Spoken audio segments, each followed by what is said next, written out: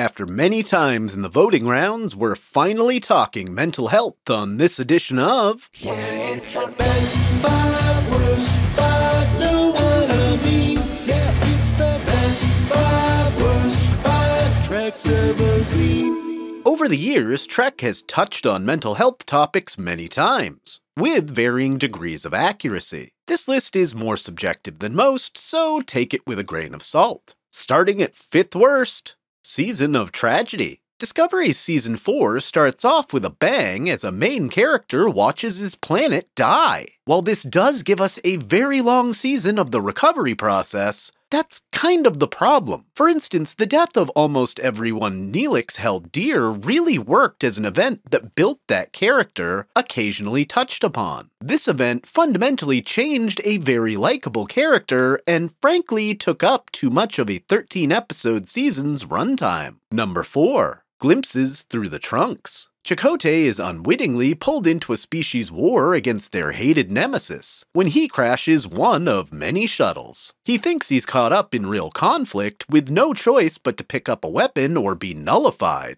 But really, he's being groomed with the sight of atrocities in some kind of simulation, furthering him to join their cause. Not only is this a poorly written psychological thriller, it's one of many times through Trek where someone is right back at their post the next week after a major traumatic event. Number 3. PTSD. There's interesting, relevant ways to handle PTSD. And then there's whatever happened with Detmer in Season 3 of Discovery. She hits her head upon a crash landing after coming across time, and it starts a mental and emotional uphill battle for the character going forward. There's weird misguided rage towards Stamets for seemingly no good reason, and in an all-better moment, she gains new confidence in herself on the bombing run on Osira's ship. Considering the bridge officers of Discovery get so little development, this wasn't a great use of time for a character I adore. Number 2. Cure-All. No matter your thoughts on the majority of the absolute insanity that is TOS's Whom Gods Destroy, there's a major mental health piece that doesn't make a lot of sense. The Enterprise is bringing a drug that will cure all mental illness to this Federation insane asylum, and it's shown to work on His Royal Highness Garth of Izar. Though in every iteration of Trek since, mental health problems are still an issue. And it feels cheap to think that a single formula can magically fix a person, without any of the emotional and other supports people need. That brings us to the worst mental health episode in Trek: Honorable Death. The handling of Worf's Klingon brother Kurn in DS9 Sons of Moog fails on pretty much every level. As a Klingon, Worf should have taken leave with his brother and just completed his request for an honorable death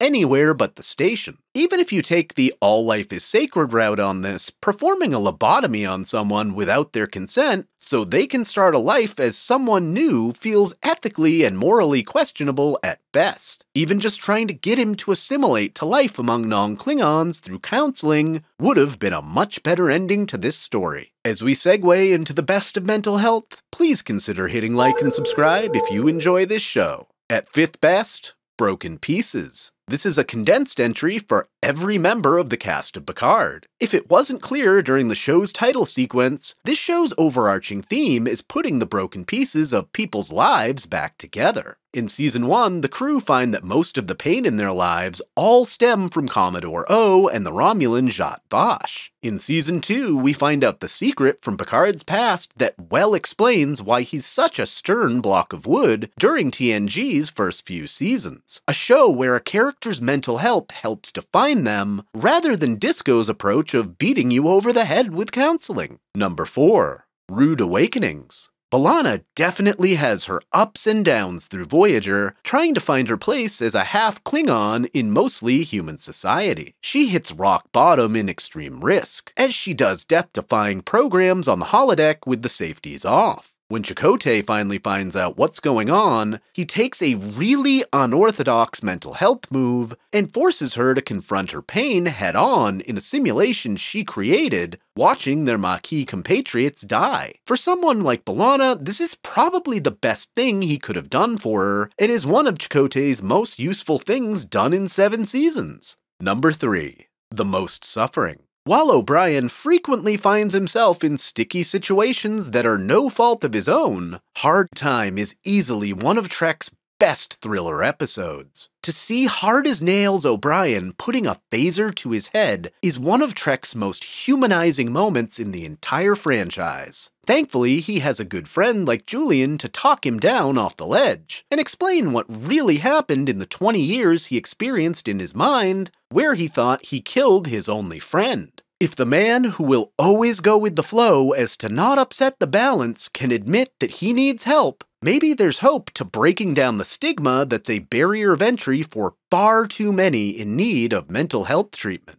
Number 2. Polyphobic. Reg Barkley has likely the most fleshed out and nuanced mental health challenges of any recurring Trek character, starting by introducing us to a disorder that doesn't yet exist in Hall addiction, when he pushes the ethical limits of what is appropriate to do with representations of people you work with. Pushing all the way through the run of TNG and into several episodes of Voyager, Reg gives Deanna Troi her most interesting challenges of her career, and probably the best showing of her abilities. Dwight Schultz is an actor that can pull off pretty much any crazy thing you ask him to portray. Coming in at the best in mental health, number 1, Soldier's Agony. When Nog loses his leg during the siege of AR-558, it sets up what we here at Botwat consider to be the best overall mental health episode in It's Only a Paper Moon. As Nog slides from PTSD to Hall addiction, it does actually help him go a long way towards dealing with his new leg, and fear that he's not as strong as he feels he needs to be to combat the Dominion. His unlikely counselor, Vic Fontaine, feels a lot like Guinan, always having just the right thing to say and doesn't mix words when Nog needs to hear some hard truths. The late, great Aaron Eisenberg would go on to touch the lives of many vets in the 2000s through this uncomfortable look at the damage that remains even after the wars are over.